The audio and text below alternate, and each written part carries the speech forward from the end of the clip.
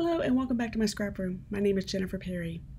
Today we're going to be working on the first WIP and chat for Diamond Art Club's Worlds Away by Mandie Manzano.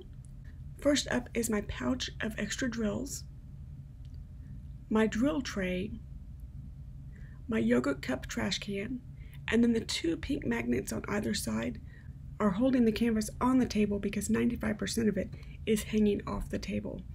I don't like to roll the canvas if I can help it. If it can hang without touching the floor, I prefer to do it that way. And the only reason the green placemat was on top of the light pad is because part of the light pad was showing and I didn't want to cause any blindness for you guys. We're going to start real fast. I find a drill that is upside down. I started this canvas last night and I forgot that with round drills, I can't see whether they're upside down or not, or right side up. At night. Even with my really good room lighting, it's very hard for me to tell which ones are up and which ones are right side up or upside down. So I did find one that was being a turtle, so I had to get him flipped over there really quickly. And you'll notice I am being very careful with picking out my drills. I am starting this canvas in the complete center again because I enjoyed that process so much with the Josephine wall. So I'm going to finish the complete center and then I will be able to do the parameter. The problem with this one is starting complete center means that the canvas is sideways. So I'm not working with the symbols right side up. I'm not working with them with the way they're supposed to be. So I'm having to be very careful about which bottles I'm picking up and making sure that I'm matching the drills to the correct symbol. Also, I have several arrows. The other tricky factor with this kit is there are several arrows in this kit and they go all directions. So what I have done is I've highlighted them on my bottles to kind of be an alert system to me. Hey, make sure that's the bottle that you want before you start putting drills down, because I hate picking off drills. If I put the wrong drill in the wrong spot, I hate picking them off. So I really want to do everything I can to not do that. See, there's a bottle there. I'm just double checking myself. Yep, that's the drill that I want, and then I'll go ahead and start working. Now, if you've noticed, I've not filmed a dekitting video yet for Into Wonderland because I haven't finished it. I'm almost there. I have one strip. I'll spit that out in a second. I have one strip on the very bottom to do. I should be able to get that finished this week. But I was thinking that I have several large format canvases that are going to take me months to complete. And I have always been a one kit, one placer kind of girl. I don't want to try and confuse my kits in any way, shape, or form. So I've always been like, nope, you work on one kit at a time. But as I was doing a quick inventory of my stash, I was like, oh my goodness. I have more large format than I have medium size kits. This is going to be a problem because you guys are going to get tired of seeing WIP and chats for the same kit over and over and over. And frankly, I get a little bored filming the same one over and over and over. So I kind of get it. I understand exactly where you're coming from. So I had to devise a way for me to not get my drill trays and canvases mixed up if I chose to work on multiple kits at the same time. And what I came up with is I will do a large format, and then while I'm working on a large format, I will also be working on a medium kit also. And then I would also like to sprinkle in my scrapbooking also. I get very single focused on one hobby and then I forget about my other hobbies. So I'd also like to sprinkle in a few of my scrapbooking videos every now and then too, because I have the supplies. I need to use them. And I have new supplies coming in monthly because I have a kit that I use. So those need to be used too. So I need to kind of, break it up a little bit and get my brain going in different directions. So what I've come up with is I bought some magnet frames. And I realized I was hanging up Into Wonderland. That's the one I was hanging up. I've lost my words there for a second. I was hanging up Into Wonderland to work on my desk, get ready for some packing for the scrapbooking retreat that I just went to, and I realized, ooh, wait a minute. That hangs up there quite nicely. I just have a hook on the back of my closet door. So the little wheels in my head started turning, and I bought some magnet frames, some more. I had 2. I bought some more. And I have 2 drill trays that I like. Now in the kitting up video, I know I stuck the Worlds Away drills into my suitcase type drill container. And I was excited because I would just be able to zip it up, everything would stay contained, and I wouldn't get my drills mixed up. Well, when I sat down last night, I realized I'm missing my regular drill tray. I would put something down, I'd put my tools down, and there was no home for my tools. I didn't like that. So I had to stop what I was doing very quickly and pull out my smaller drill tray, which is just a smaller cutlery tray, put all my bottles in there real fast, and I do have duplicate tools, so I was able to make a duplicate tool tray. No problem. If you see, I'm not using my regular purple pen, I'm using my red pen. So I had to make myself a duplicate tray, one for Worlds Away, one for Into Wonderland. And then I had to come up with a way of being able to tell which tray was which. So what I did is I just took a little round sticker, nothing major, and wrote Worlds Away on it and stuck it to the drill tray. I don't know why I was making it so difficult in my head. As long as I keep the drills, you know, like I don't have them side by side and mix them up, I should be fine just having the name of the kit on my drill tray. And I'm keeping my spare drill pouch with the tray. I'm just going to set it on top of the tray when I have it in storage. In storage, I mean it's on my island behind me. Hopefully the cats don't figure out it's up there and go tearing across my room. They're not allowed on the island. They know they're not allowed on the island, but they're cats. So anyway, what I've decided to do is use the magnetic frames to hang up the canvas that I'm currently not working on, stick it on the back of the door, and then that drill tray for that matching canvas will just go on my island behind me, and I can flip between 2 canvases quite easily. And then also by hanging them, the weight of the drills will help keep the canvas straight. Depending on what I'm doing, sometimes they get a little curved when I have them over the pool noodles. So this will help hold them, you know, get them flattened back out a little bit. And then all is right with the world. And then if I have both kits hanging up, I have a spare hook on the inside of the door, so I'm not putting all that weight onto one command hook. Both drill trays can go up on my island, and then I can scrapbook. So I think I have figured out my dilemma as to not be a blonde and get my trays mixed up. So my goal is to not only have 2 kits going at once to film for you guys so that you don't get bored with the same chat over and over and over. And I would also like to sprinkle in my scrapbooking. So if you are not a scrapbooker and you see a scrapbooking video, feel free to skip it if you'd like. Or if you're a scrapbooker and not a diamond painter, feel free to skip over those. It's fine. You're not going to hurt my feelings. I just want to give all of my hobbies some love. And this is the best way that I can think to do it for me and in my brain. So moving on, as you can tell, this is a Mandie Manzano. So that means I always save the 310 stained glass portion for last in each section. I have no idea why I do that. It just makes sense in my brain. I've done it from day one, and I believe my very first Mandie Manzano was... Which one is it? Let me take a minute and I'll look it up. It's in my book that's right here. Not that one. You want to hear me flipping pages? That's okay. Hello Beastie. Hello Beastie was the first Diamond Art Club that I ever worked on. Not the first one I purchased, but it was the first one I ever worked on. The first one purchased was Worlds Away, and it got lost in my stash, and it took me a year to complete that one.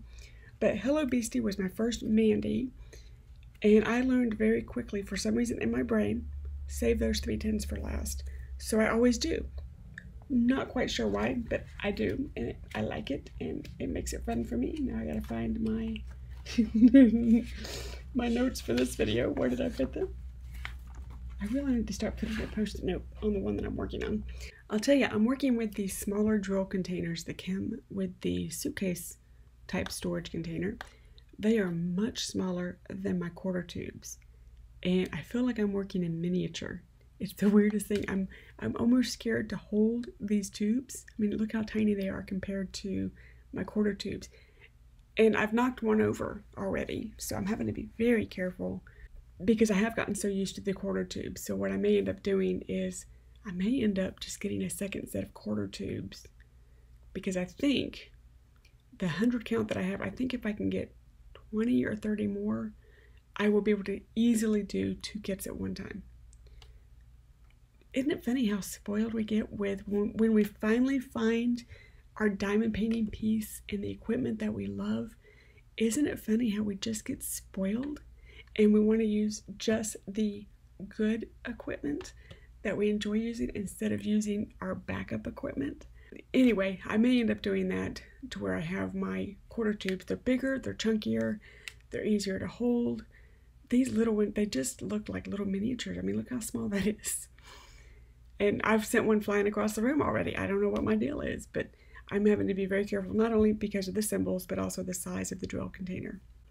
So now we're going to get into story time a little bit. This past weekend, I went with my best friend to a scrapbooking retreat.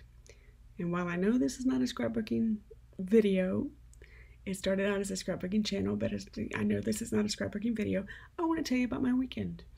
I had such a lovely time. This was a little bit smaller retreat. Normally we have between 20 and 25 ladies. We had 11 this time, so we had more room to spread out. And man, was it just really, really nice to get in a room of like-minded ladies and just work on your craft. I think I ended up finishing 7 double page layouts, so 14 individual pages in a 2-day period, which is unheard of. Totally unheard of for me. I normally work more on the pretty side of the pages. I do a lot of embellishing, a lot of stitching. That takes a lot of time, so I don't normally get that many pages completed.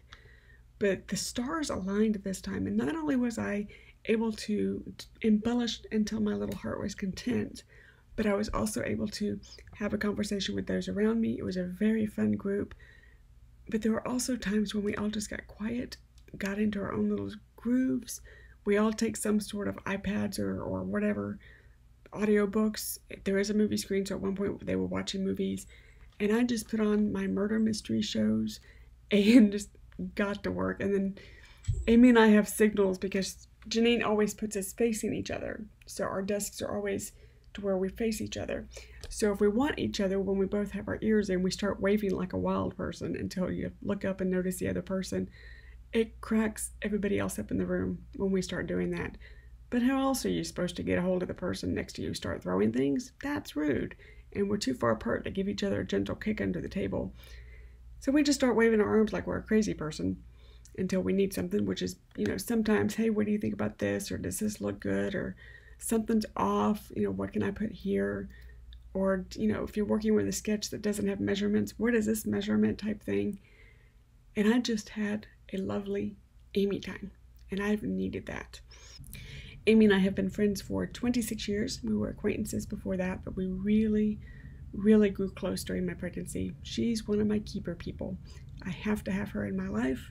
And these scrapbooking weekends give us a chance to just take 2 to 4 days, depending on how long the retreat is, to just have girl time. Life gets extremely, extremely busy.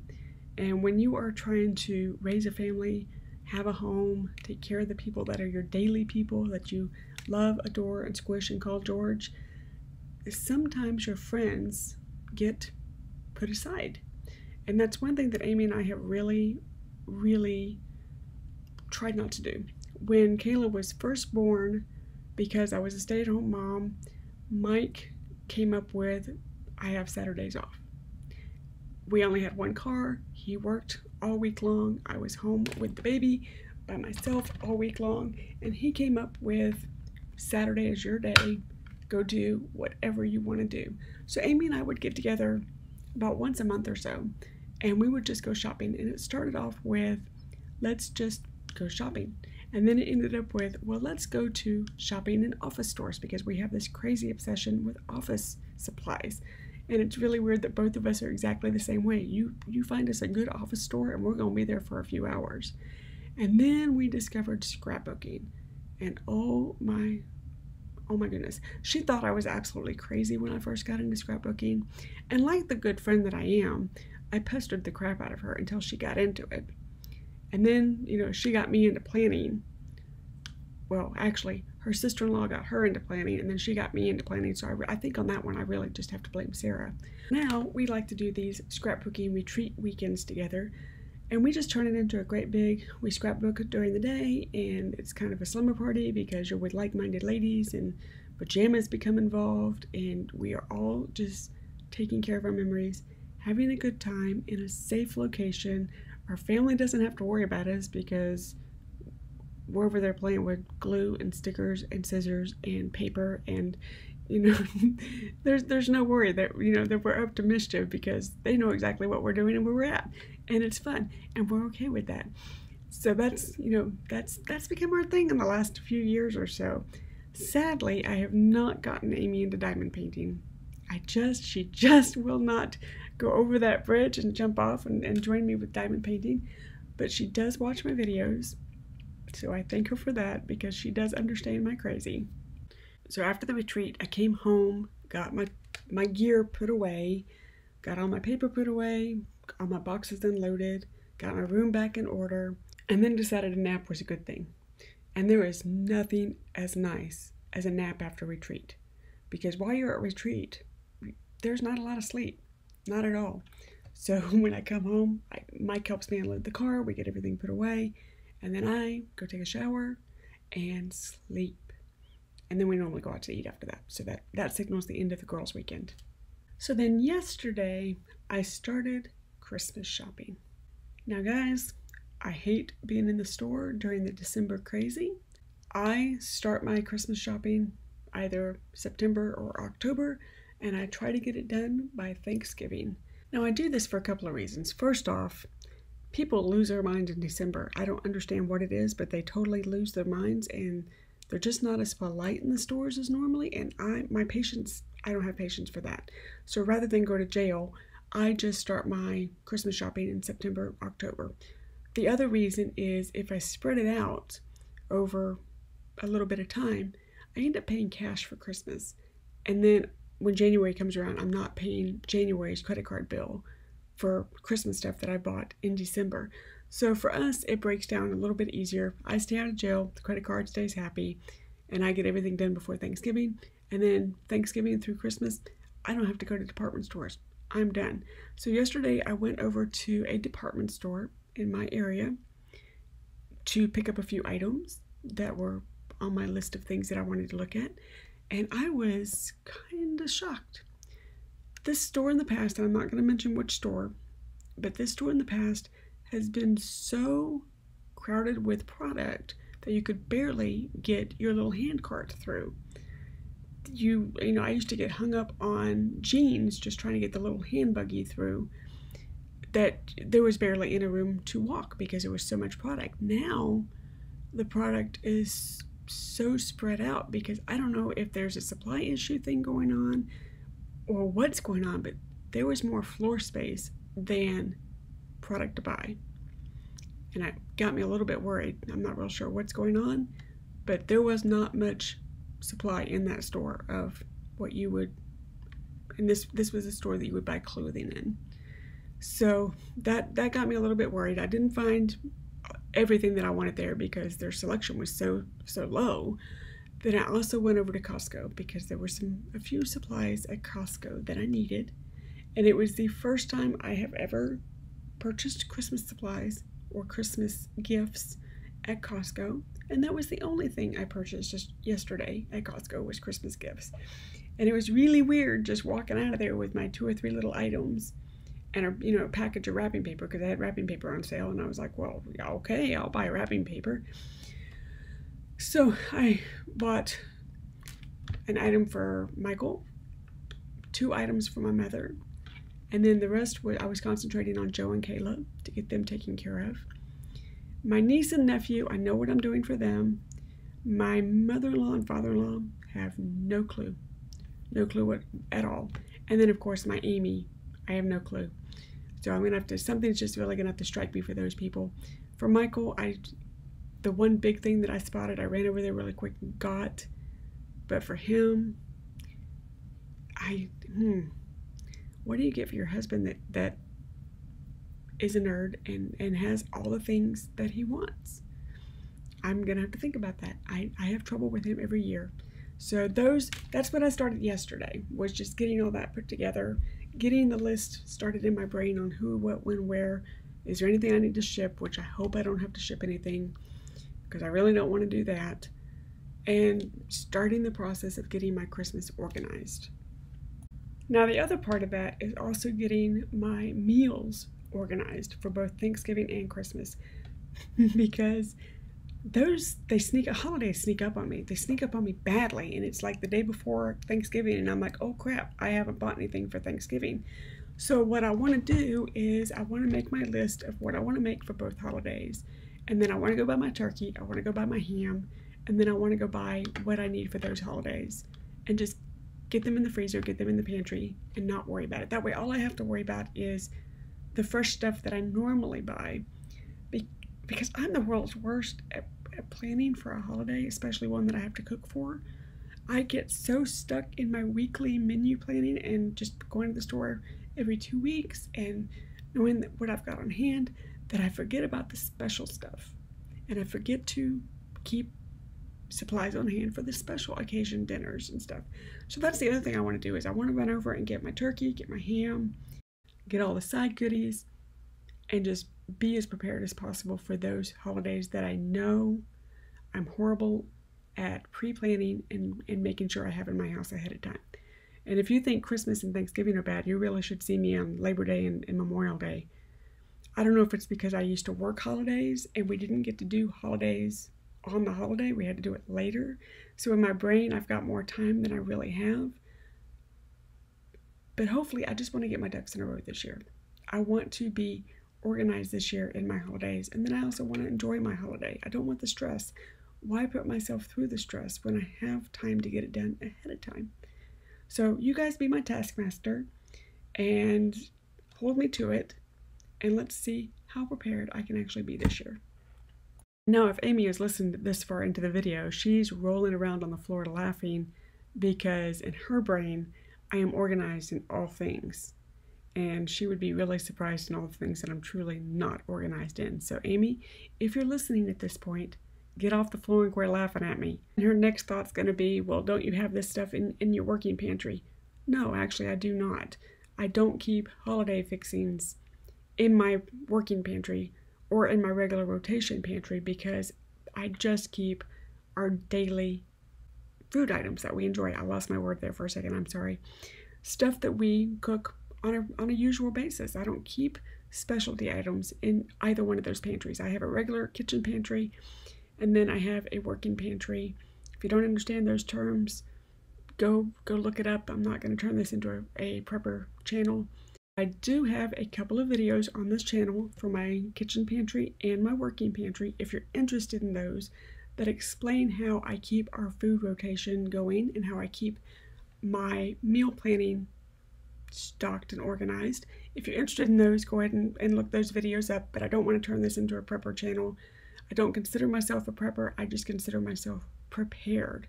There is a difference. So to answer Amy's question, no, I don't have that in my pantry, so yes, we do need to go shopping and take care of those items before the holidays. So while everybody else is out in the cold and in our neck of the woods in the rain, possibly the ice, trying to get their ducks in a row for Christmas, I will be snugged up with my wool socks on, sitting by the window watching the weather, diamond painting. So see, there is a method to my madness, and I'm not as crazy as I seem sometimes. Okay, I'm going to take a minute because we always get to the end of these videos and I always forget to do this or I run out of time. Thank you so much. Thank you so much for joining me today. I know you have a choice of channels that you can be watching.